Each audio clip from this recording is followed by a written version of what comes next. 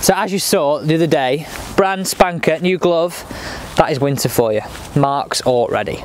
Not good. We're talking about wrists, and we're going to look at the downswing, okay? And how we use them to shallow the club and strengthen the face, and what does this give us at impact, because I'm a big believer in getting those hands ahead and those hands passive in the release, or feeling passive. And as I've mentioned before, we use feelings. So what do the wrists want to do in the golf swing? Let's start at impact and work back through the downswing to the top of the backswing, okay? So we're going to work this in reverse. So, we're going to stand to this golf ball, we're going to talk about the motions in which these wrists need to make. We'll do a little bit of body to start with. So body, hips open, right shoulder down. All I'm going to leave you with that comment. We've got other videos on that if you want to watch it.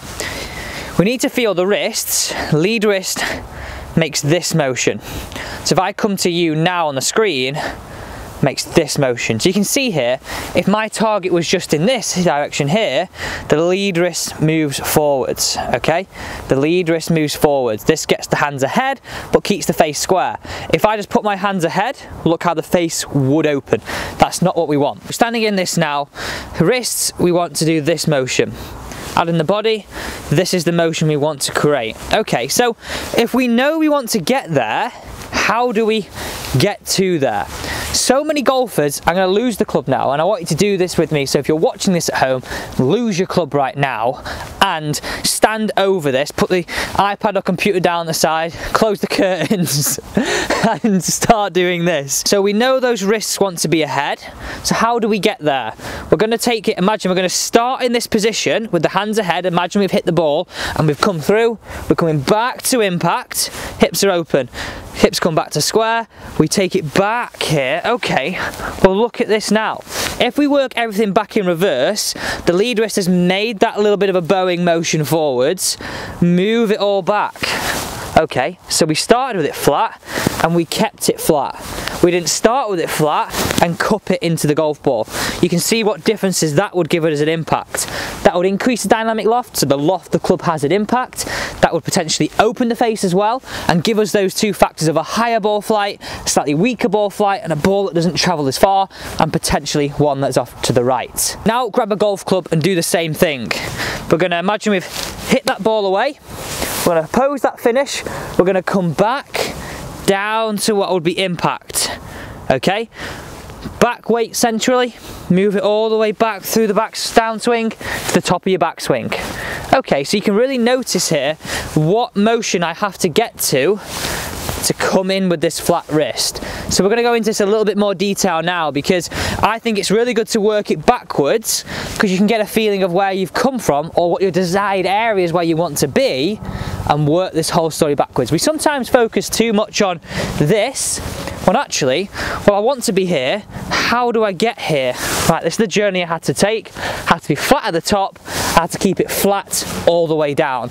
This is how you're going to keep it flat all the way down. Shallow that club, strengthen that face, everything you need to know. So you know that feeling where you feel comfortable in your game. I think this is going to give you more chances of doing that. So I mentioned before, we don't want to see that golfer that starts it flat, club works over, wrist work, cupped into the golf ball. This adds loft to our golf club. We're talking about how we achieve that de-lofting of the golf club, more compression. This is what it's going to give you. And by the way, the motions will be very similar between irons and driver. So I want to talk to you about this now. We're going to feel as though we start our downs and we've got these elements. We've got this, okay? We've got thumbs back, okay? And we've got knuckles over, okay? So we're going to count this as shallowing the shaft. We're going to count this as strengthening the face. Let's work these both together now by shallow and strengthen. So this is the motion we want to make with the wrists. I'm keeping this angle in my right wrist, I'm keeping the angle in the left wrist, I'm not throwing it away. I'm allowing that face to maintain itself being square as this club works shallower.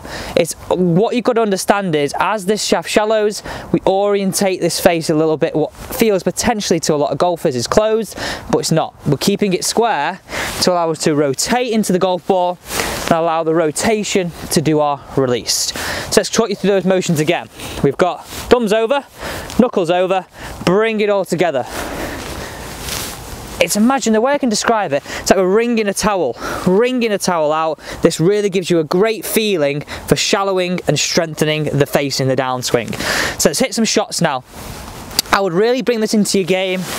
Bring it down. Okay, that's where I want to be at impact. I've achieved this now. And just do some slowly. Bring it, hit it away. Don't worry about where the ball goes to start with. It's a brand new feeling for you. Go a little bit faster. Get the feeling of ringing it. Until you start to get really comfortable with it. Now, one caveat I would say with this, please don't stand there on the golf course actively feeling this. Build it into your pre-shot routine and trust that your golf swing is going to improve that 1%. So we don't want it to be a conscious thought on the course. Yeah, potentially a conscious thought on the practice range or on your mat, but as you get into course mode, lose that thought. Ask yourself a question right now. You practice or you go to the driving range to make your swing more automatic and build improvements into your swing that become automatic. So we don't have to think about it out on the golf course. Remember that, use this move and you really will start to feel like we've got these hands ahead, these hands more passive, and that feeling of that crunch in your strike. Thanks for joining me, really hope you enjoyed that video. I absolutely love talking about this because I think it can make a real difference to slicers, people who scoop the ball, and it gets you firing on all cylinders.